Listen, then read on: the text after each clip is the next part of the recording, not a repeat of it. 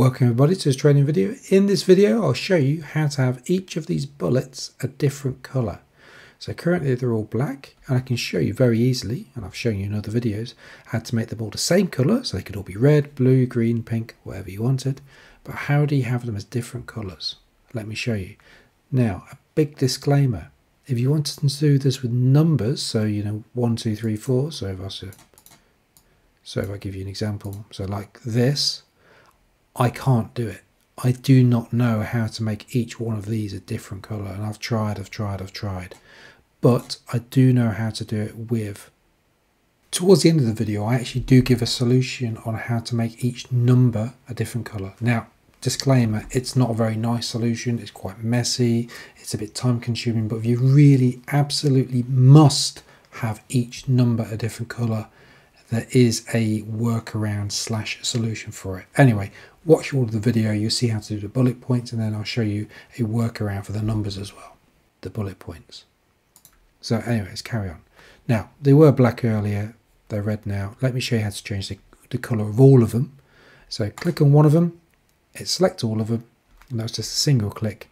It selects all of them. Then to change the colour, you pick the colour of the font. So we'll go for the black. There you go. That's them all in black. And if you wanted them all in a different colour, again, click on it. And if you wanted them all in a completely different colour, single click, and then pick the appropriate colour from this option up here. So you could have them all green. There we go. So that's how you do it for all of them. I'm just going to change them back to black, and I'm going to show you now the method to change them so they're individually a different colour. And just to let you know, it is a little bit complex. Follow my instructions, you'll get it perfect, but it's not obvious. It took me a little bit of effort to work out how to do this. Also, whilst you're at it, please like the video, subscribe to my channel, it all helps. Right, on with it. So we've got them all in black. Let's make them a different colour now though. Let's make them a colour I've never used before, so let's go with this, this purple, plum as it's called. There we go, we've got them all in plum. Now what you need to do, you see this little drop down here next to the bullet points, this little drop down here, you click on that, and then click on Define New Bullet. And you'll see in this little box that comes up, you'll see the 3 bullets that are there, and they're all in this purple or plum colour. Press OK.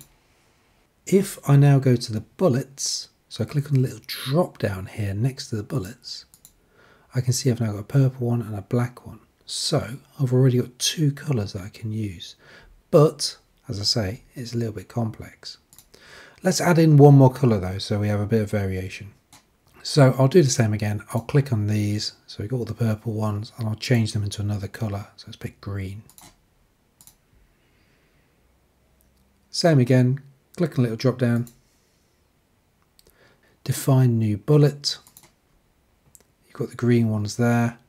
Click OK. Along the top, we've now got green, purple, or plum, and black. So let's make one black, one green, and one purple. As I say, this bit's a little bit messy. So the first one is green. We want the second one here to be black. So what you need to do, you need to highlight it. You need to click on the drop down, and you need to pick none. Okay, so we've got a bullet, and then we've got no bullet. Highlight this one again, click on the drop down, and then click black. You've got a green one and a black one. And let's make this one purple. Same again. Highlight it, click on the drop down, none. Highlight it, click on the drop down, purple. Green, black, purple. And I know what you're thinking. Why don't I just highlight it, click on the drop down, and then just pick black? Well, it's because it doesn't work. As I say, it's a little bit messy this, but you now know how to do it. So highlight it, click on the drop down, none, highlight it, click on the drop down, black. There we go. Should we try and create one more colour? So I'm going to add one more colour to the list. So let's make a new list of bullet points. I'll just put test.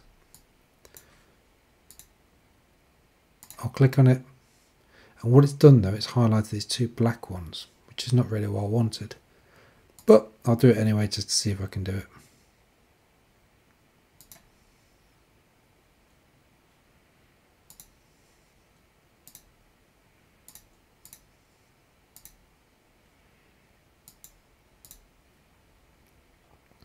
So you can see it's worked. It's made this one here red as well, but you can see in this list we've now got red, black, plum and green.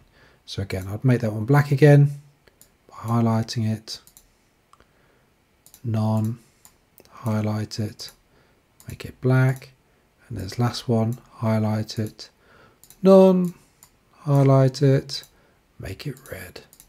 Delete that last one. So there you go. You can see we've got a variety of colours on the go.